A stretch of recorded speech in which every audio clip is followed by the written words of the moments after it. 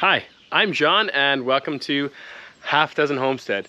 The last number of videos I've done have been about the pond. And I love the pond, but unfortunately we've had nothing but issues trying to get it all the way filled. So we're gonna take a step back from that. I have a couple ideas on how to fix it, but we're in the thick of summer and I don't want to be spending every day on the pond projects as much as I love it. So today what we're going to work on is just getting the pond ready for the rest of summer, getting the fountain going. We're going to put a little bit of blue dye in the pond just to really clean it up, make it look a lot nicer.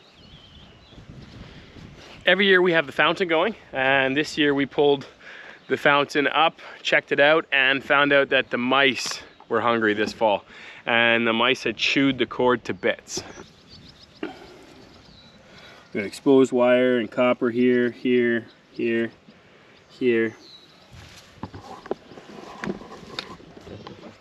And since we don't like to mix electricity and water, we're gonna patch the cable and hopefully get this fountain going again.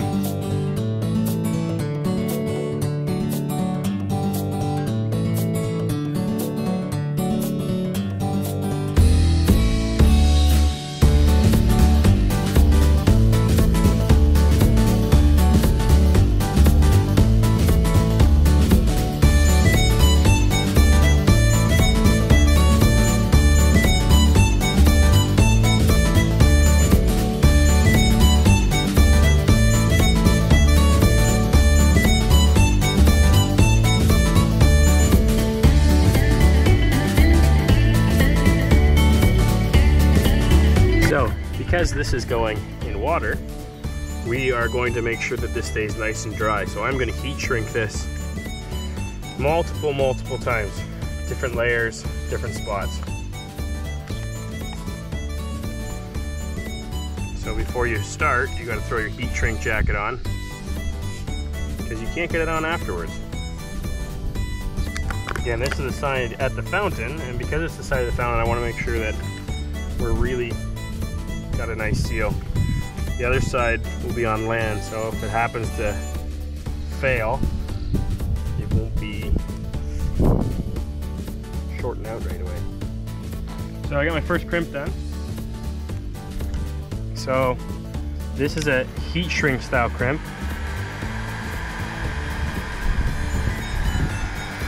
So now that I've got it crimped, I heat it up.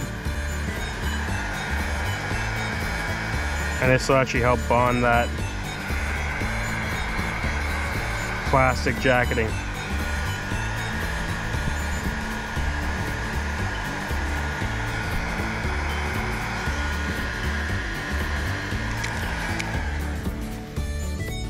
So the first heat shrink is on. Now I center my next heat shrink.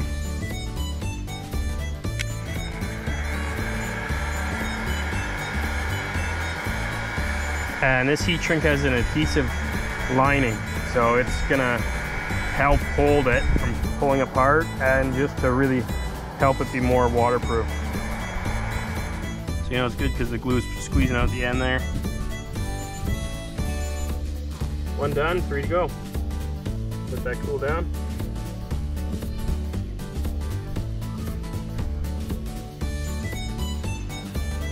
Gonna make sure the area that we're adhering to is nice and dry, clean.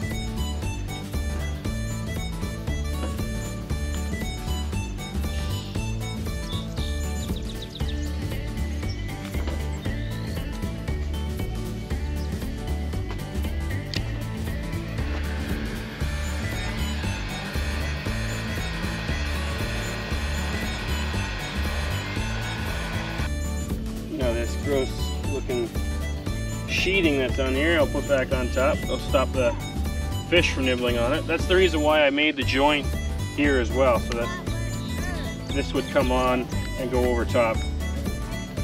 That will stop fish from chewing on it, should stop any mice from when it's sitting out. How's it going, kiddos?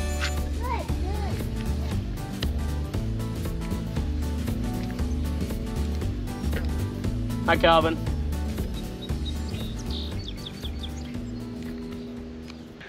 So I've got my new cable connected. What I'm gonna do is put a cord end on this cable.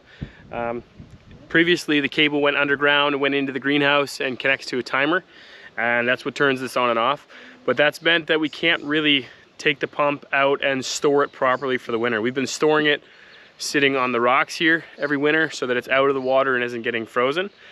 We drain it and store it there, but the problem was the mice this past winter sort of found the cable and chewed it. So I'm gonna put a cord end on this so I can remove it every fall and put it away safely in the sea can, keep it away from the mice. But the fountain is ready to go in. Keep this cord on the shore and we will get the fountain in. Hey Jules, you want to come hold the end of the cord? So I'm going to pull this in the water. You may end up having to walk on the rocks a little bit.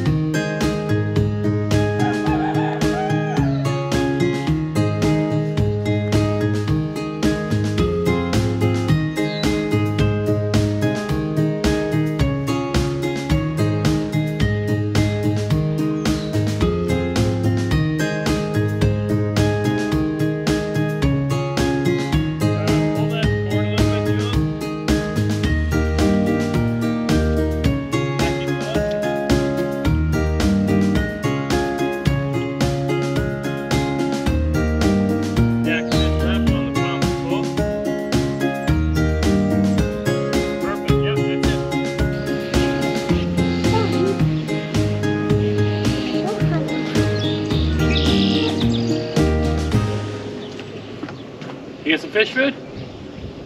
Nice. I'll just feed it like this. Throw some in there, far. Let's throw some in far. Throw some. Here, can I have some? Yeah, that's good.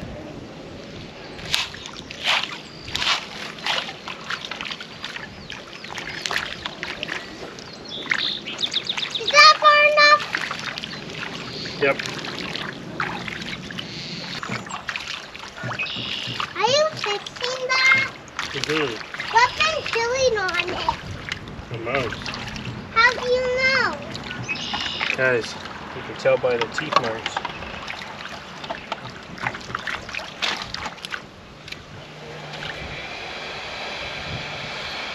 Don't milk yourself. Okay.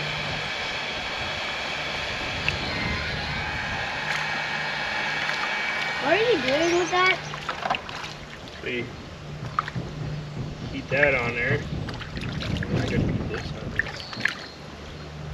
And then you do what? It's called heat shrink, so it shrinks around it and stops water from getting. Wow. Is that like milk? Yep. Oh. I think we're at the point where we can test this out. What do you think?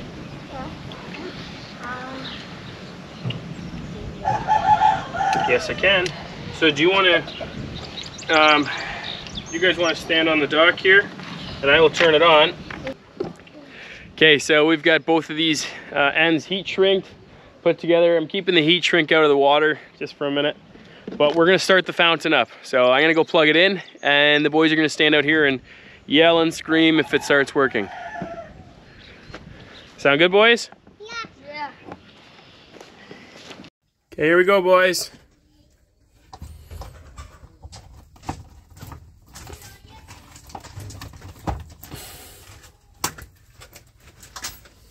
Set the GFI.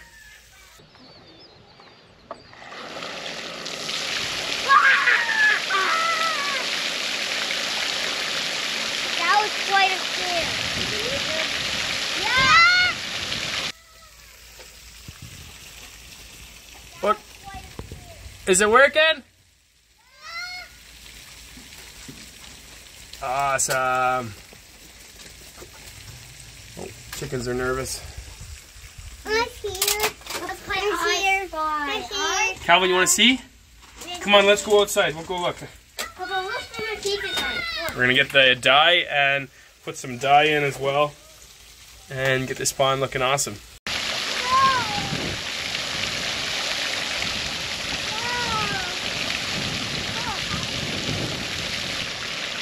So the fountain's going, looks awesome. What I'm gonna do now is, the water's a little greenish brown. We've got some algae in it. Again, we did suck a bunch from the creek, so I'm gonna put a little pond dye in. It's gonna turn it blue, which will sort of limit the amount of algae that can grow in it, the amount of light that can get into it. And it's just gonna make the pond look like 10 times better. So we'll put a little bit of this in on both sides.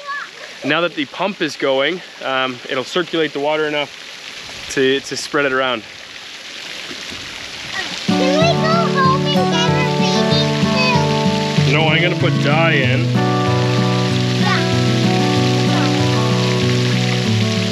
So this dye is like black, it's super concentrated.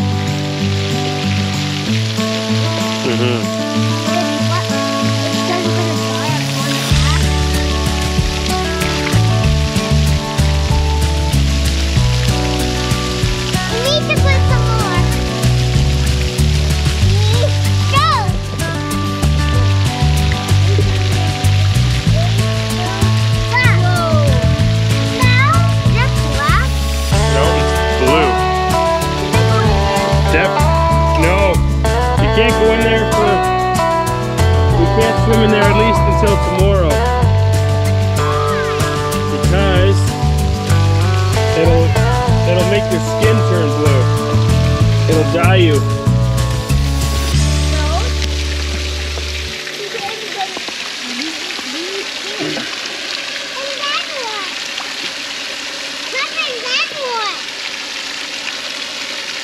Then you'll be blue for a couple days. That sounds fun. It sounds fun? Yeah. You want to be blue? Yeah. I really want to be blue. That was my dream. 3 months, that was my dream.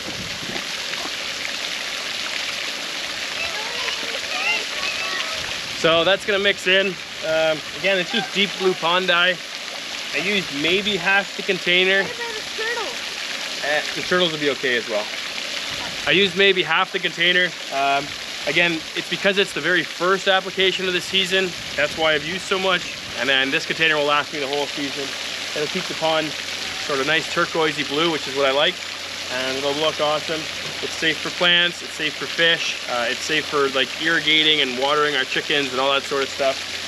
Ideally, I don't want the kids jumping in it today because I don't want them looking like blue Smurfs. Like a drop of this stuff will stain you for a while. So 24 hours later, the pond doesn't look crazy dark anymore. It doesn't look brown. It's got a nice teal color to it. If it wasn't so overcast, you'd really be able to see the hues of blue in it. But it looks beautiful.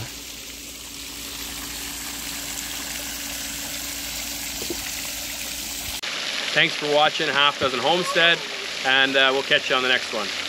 Oh, we're going to show you a quick clip too of Juliet planted some peach seeds she had. Stay tuned.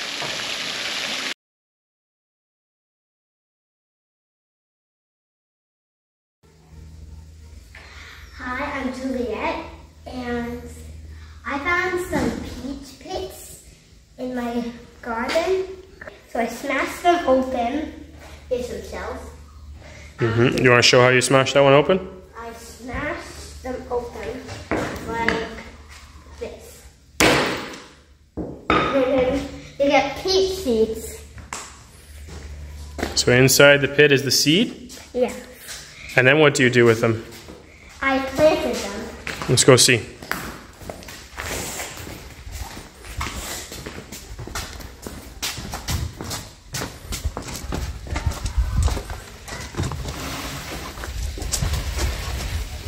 Here are, so there's 2 peach seeds in each of these, except for this one.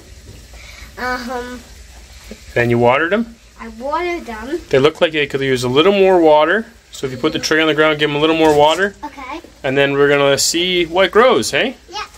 Say thanks for watching. Thanks for watching Half Dozen Homestead. See you later.